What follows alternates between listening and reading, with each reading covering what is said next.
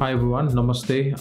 My name is Tridev and welcome back to my channel. So today's video sponsor is no one because I am not a regular uploader on my channel. So hopefully one day. I have been thinking about few things recently, म यो video बनाउनलाई सोचिरहेको थिएँ के को बारे बनाउँ होला भनेर. So spontaneously के टपिक मलाई दिमागमा आयो भन्दाखेरि चाहिँ things which I knew before becoming a software engineer, right? In my early days after graduation, during that time जब म आफैलाई mindset बनाइरहेको थिएँ okay, engineering is a field where I would see myself in this career भनेर म सोचिरहेको थिएँ. So I wanted to share 4 things about this topic. So number 1 मा चाहिँ learn one language and be perfect in it. Of course in software engineering भन्ने बित्तिकै programming language कुरा आइहाल्यो. म normally यसलाई चाहिँ कसरी सोच्छु भन्दाखेरि चाहिँ it's like our mother tongue, right? So first तपाईले जुन सिक्नुहुन्छ language त्यो चाहिँ सधैँ नै बसिरहन्छ. Example नेपाली भयो हैन मेरो mother tongue. So नेपाली सिकेपछि no matter what मैले अरु जुन language सिके पनि it's hard for me to really be excellent on. Let's say I mean English too, right? So एउटा amount of compilation दिमागमा चल्नु पर्छ before I speak, right? So I will never be, I guess, fluent in English जसरी म नेपालीमा छु. So यसमा चाहिँ म के भन्छु भने कुनै पनि एउटा ल्याङ्ग्वेज लिनुस् है. Normally object oriented is a good, right? So because जसरी यो कम्प्युटर इन्डस्ट्री हाम्रो भइरहेको छ. So म चाहिँ कुनै पनि एउटा ल्याङ्ग्वेज पक्रिनुस् भन्छु अनि त्यहाँदेखि start being a master on it. You can pick Python. I guess that's a most cool, latest and greatest भन्छन् सबैले. But anyways, right? So MVC को कन्सेप्टहरु बुझ्नुस् अनि it could be Java also, right? So अरु जुनसुकै language पक्रिनुस् अनि base राम्रो बनाउनुस् अनि त्यहाँदेखि what it matters is भोलि पर्सि तपाई सिक्दै गएपछि चाहिँ what happens is eventually whenever you learn and have reached that bar तपाईलाई जुनै पनि ल्याङ्ग्वेज स्विच गर्न अथवा ट्रबल सुट गर्न चाहिँ एकदमै सजिलो हुन्छ. And yeah, त्यही नै हो मेरो सजेसन तपाईलाई. So number 2 मा चाहिँ you don't necessarily have to have a computer science degree. Of course it definitely helps हैन तपाईलाई अलिकति so outstand गर्नलाई if you don't have experience at least the interview सम्म चाहिँ तपाईलाई हेल्प गर्ला ए उसको ब्याकग्राउन्ड रहेछ भनेर. But you don't necessarily need to have a computer science degree. एउटा myth छ सधैँ नै हाम्रो यो software industryमा चाहिँ you need to have a certification, you need to have different degrees in order to get selected. No, that's wrong. So recently Google and Apple ले पनि आफ्नो job requirements मा चाहिँ हटाइसक्यो. पहिला राख्थे अहिले चाहिँ हटाइसक्यो because they know, right? अहिले चाहिँ त्यो क्राइटेरिया राख्यो भने they are missing out unicorn developers, right? So जो चाहिँ आएर much more value add गर्छ. Because at the end of the day what you want, right? You want a person to come in and add value no matter what, right? So degree यता उताले चाहिँ खासै फरक पर्दैन.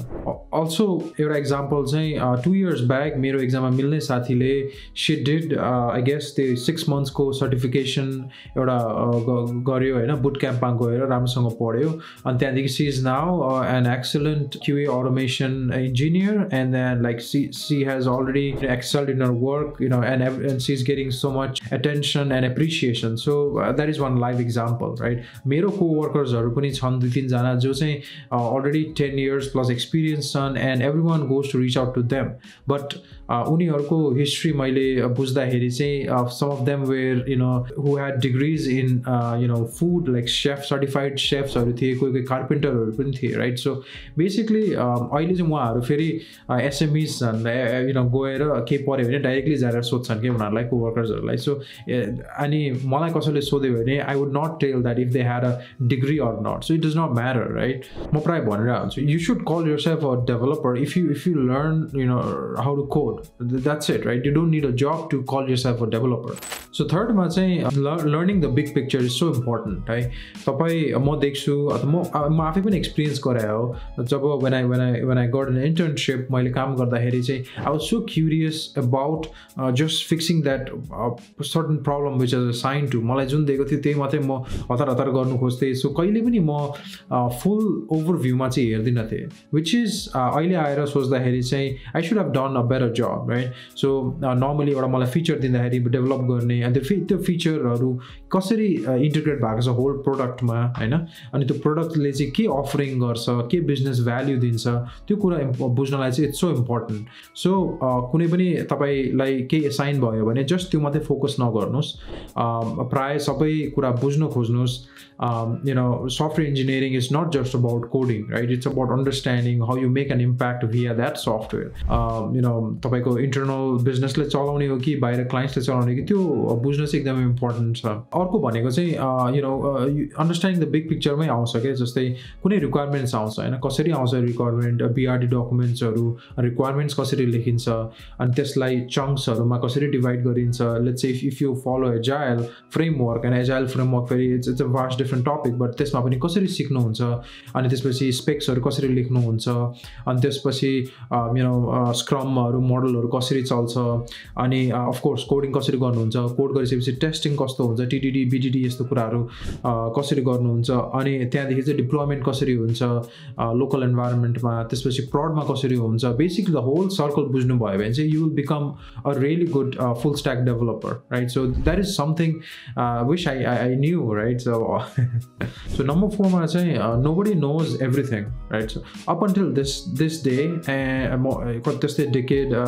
भयो होला software industry मा I don't think I know everything and I don't think I will know everything when I retire let's say down the line 20 years 25 years 30 years त्यस्तैमा म continue गरे भने I don't think I will learn everything so त्यो चाहिँ तपाईले त्यो mindset चाहिँ बनाउनु पर्ने हुन्छ जन अब स्पेशली म त्यतिखेर जस्ट ग्रेजुएट भइरहेको थियो तपाईहरु भर्खर ग्रेजुएट भइराख्नु भएको छ कसैले तपाईबाट एक्सपेक्ट चाहिँ गर्दैन whenever I hire new people I don't expect them from day one आएर पुरै हुन्छ नि कोड गरेर अथवा प्रोडक्सन कल्सहरुमा बसेर डिफरेन्ट फायर ड्रिल्सहरुमा चाहिँ तपाईहरुको एक्टिभ पार्टिसिपेसन चाहिन्छ भनेर चाहिँ म सोच्दिन र कुनै पनि रिजनेबल म्यानेजर्सहरुले चाहिँ त्यो सोच्दैन पनि है because there is so much कुरा हुन्छ के यसमा the things that are required from you would be on day one would be learning about like are you curious or not right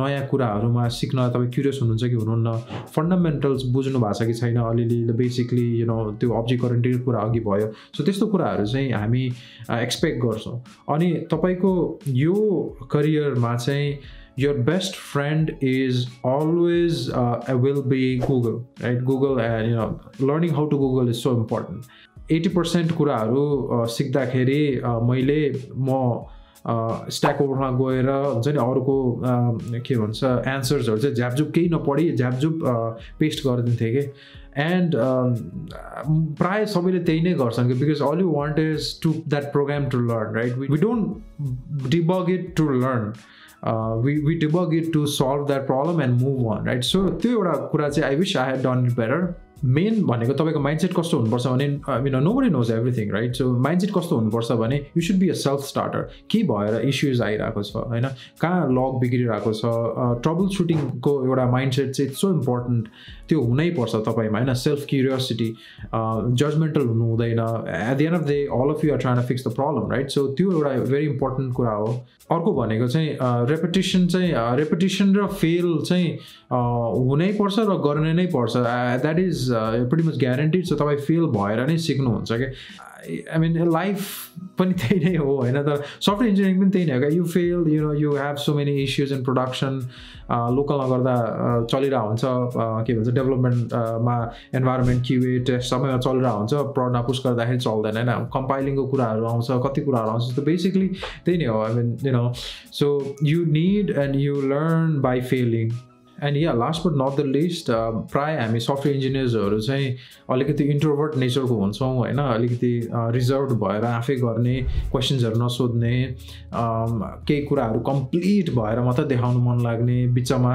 स्ट्याटसहरु update नदिने यस्तो खाले हुन्छौं हामी so if I were to look back यो कुराहरु म मेरो सिनियर्सहरुलाई चाहिँ सोध्थे होला हे आई एम स्टक हियर हे मैले यो प्रोग्रेस गरे आजको can you give me your comments can you give me your feedback यस्तो कुराहरु म सोध्थे प्राय अब हामी त्यही नेचरकै हुन्छ जस्तो लाग्छ कि we are problem सल्भर्स but we are kind of Sai presentation भनेपछि वाक्क कस्तो लाग्छ होइन यो चाहिँ जुनै पनि लेभलमा हुन्छ क्या मेरो कतिजना अब मुम्बई कोवर्कर्सहरू जो चाहिँ अब त्यो 10-15 इयर्स छ उनीहरूको पनि त्यही नै छ क्या they are very good programmers but they cannot express it so it's not only you, right? And this will improve as you be in this industry.